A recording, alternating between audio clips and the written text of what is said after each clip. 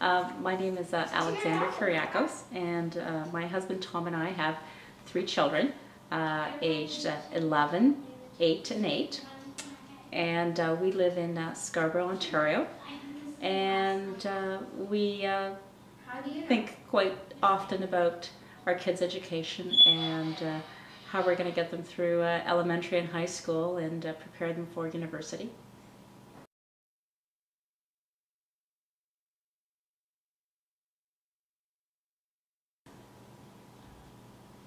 Education is very important to both my husband and I.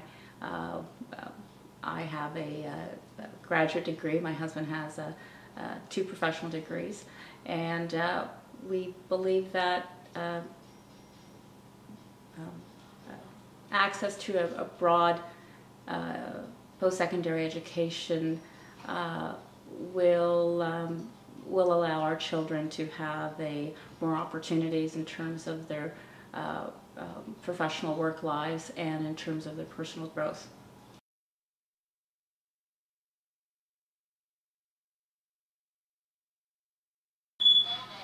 We hope that all 3 of them will want to go to university, and we hope that they will want to do as much. We hope that if they show an interest in a specific area, that they'll want to do some graduate work or go to professional school.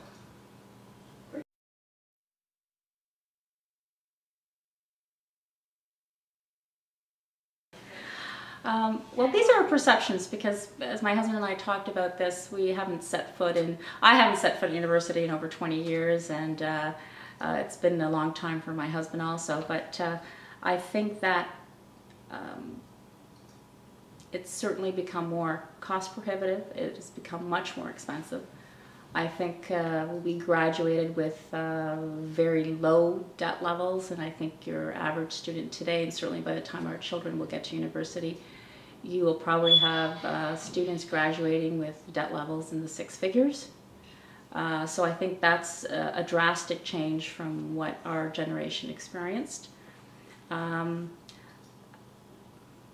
I think there's a lot of programs I think universities are much more competitive probably than they were in our day also. I think a lot of very specific technical programs are much more competitive. The population has grown in Ontario, so the number of spots haven't increased, but I think the number of children, the number of students have increased. So I think our children will be faced with much more competition than we were 20, 25 years ago. So I think they're going to be entering a different playing field when they get there. I think the other thing that will have changed, even though I think we experienced it somewhat when you were going to university, there will be a greater need for differentiation and more degrees. I don't think one degree will suffice for them, particularly if it is a degree in the liberal arts, which is very valuable, and we are concerned with ensuring that they have the option to do a liberal arts degree. But it looks like it will be increasingly important for them to probably get a couple of degrees, if not more, again, because the level of competition has increased, I think both within Canada and I think at a more international level.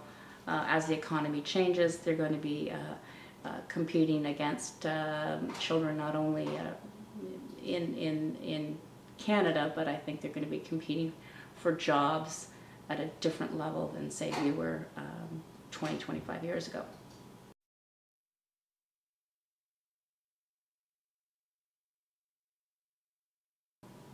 We expect a lot, to be quite frank. We expect a lot from post-secondary education, but I think realistically what we expect is that when our children get there, we will have the option of sending them to a university where they will be provided with the most up-to-date resources, and they will be provided with, the universities will provide them with thoughtful ways of teaching their curriculum in terms of sustaining their interest and developing their intellectual pursuits. Those are two of our main goals for our children, and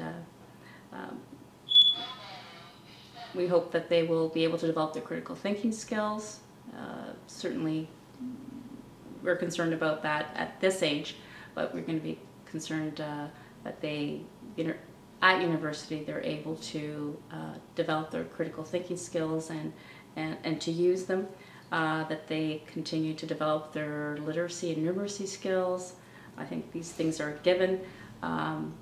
Whether they pursue technical programs or not, we also feel it's important that they be given exposure to a broad array of subject areas, whether it be math and science and music and the arts, and that their characters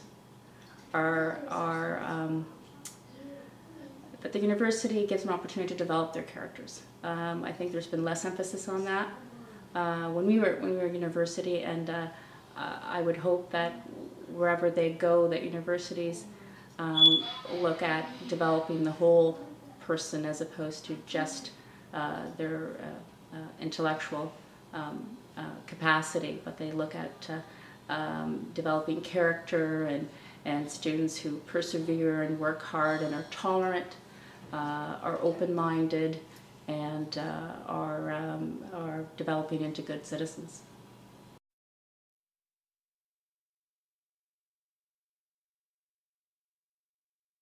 I would hope that, we have 3 children, each of our children are different. We hope that each of them are able to sort of pursue their passion in a very, in an environment which is both intellectually and personally nurturing. Our universities in Ontario are very large, and I'm not sure we've done a very good job of providing students with that kind of environment. And I would hope that university personnel and policymakers would look at ways in which they can respond to students' need to grow both intellectually and personally and socially within an environment that is more nurturing, I think, than the big university model that we've had so far has been able to deliver.